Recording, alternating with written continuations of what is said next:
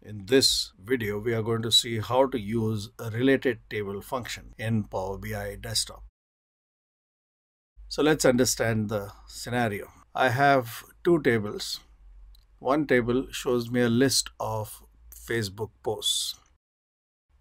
I've added a column called first word, which basically looks at the entire message and extracts the first word from it. That's a very simple formula, similar to what we would use in Excel.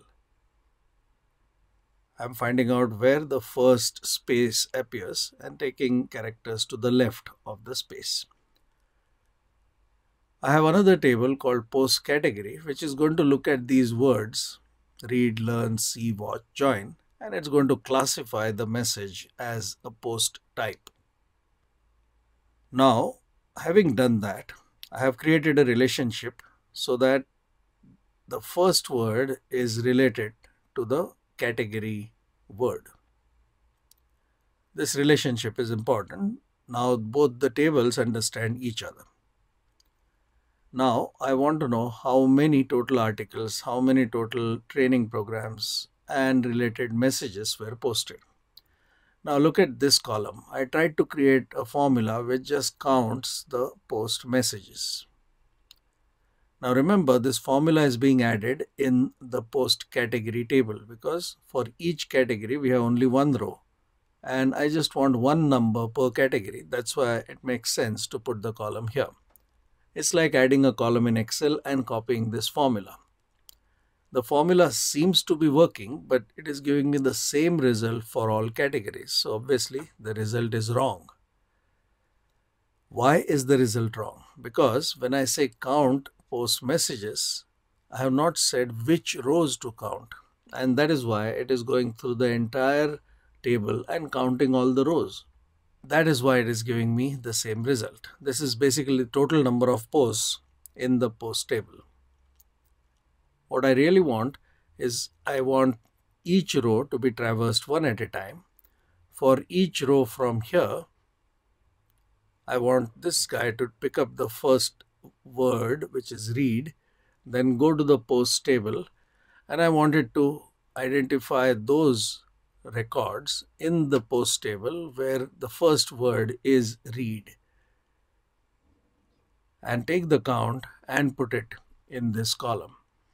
Now to understand how to do this, we have to use a special command called RELATEDTABLE.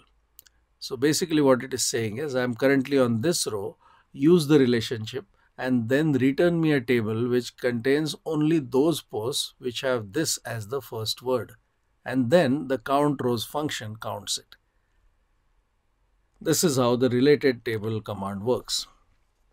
We don't have an equivalent of this command in Excel, so people find it difficult to understand how this is working behind the scenes.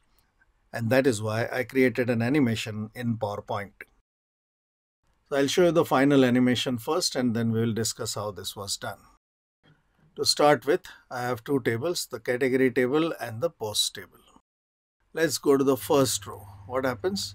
It goes through the post table and only filters rows which have the word read in them, then counts it and gives you the count.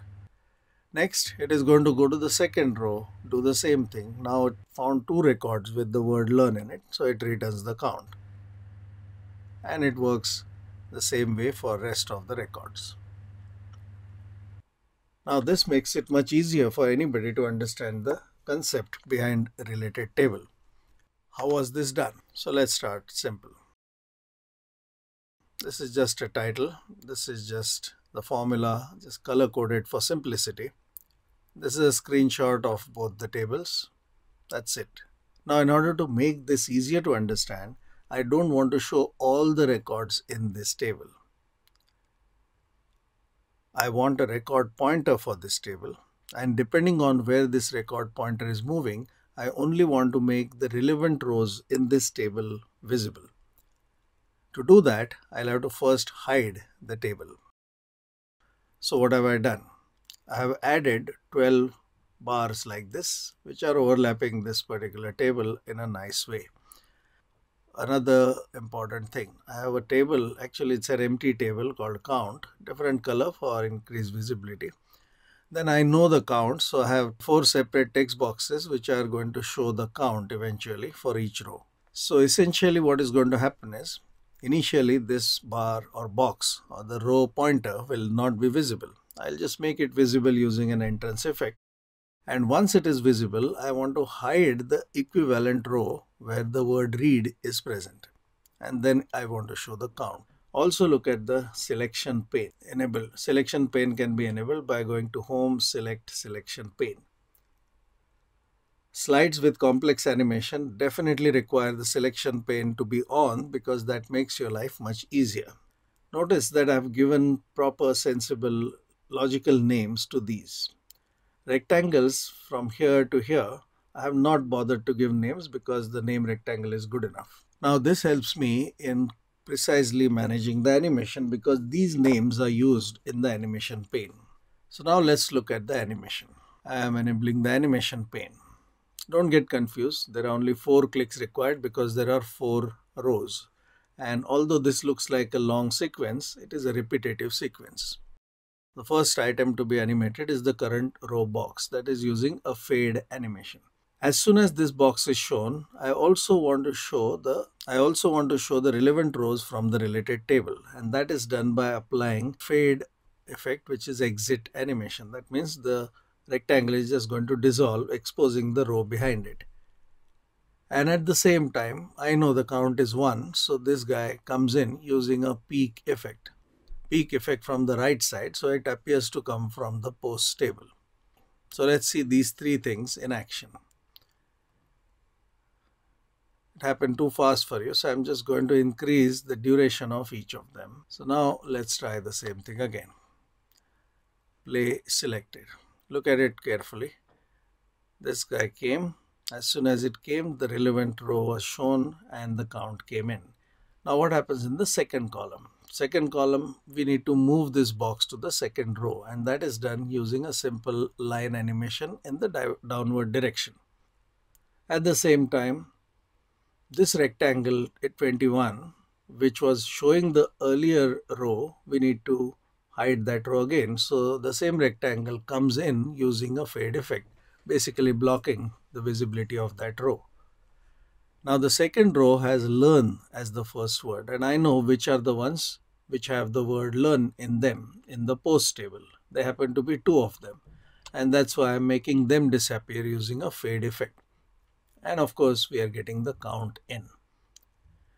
So now the same pattern is repeated 4 times. And now I can actually show you from beginning to end, and you can see the impact. So what did we learn in the process? We understood the related table concept in Power BI or DAX. And simultaneously, we also learned nuances of PowerPoint animation. If you liked this video, please subscribe to this YouTube channel. Also check out my blog called efficiency365.com. Thank you.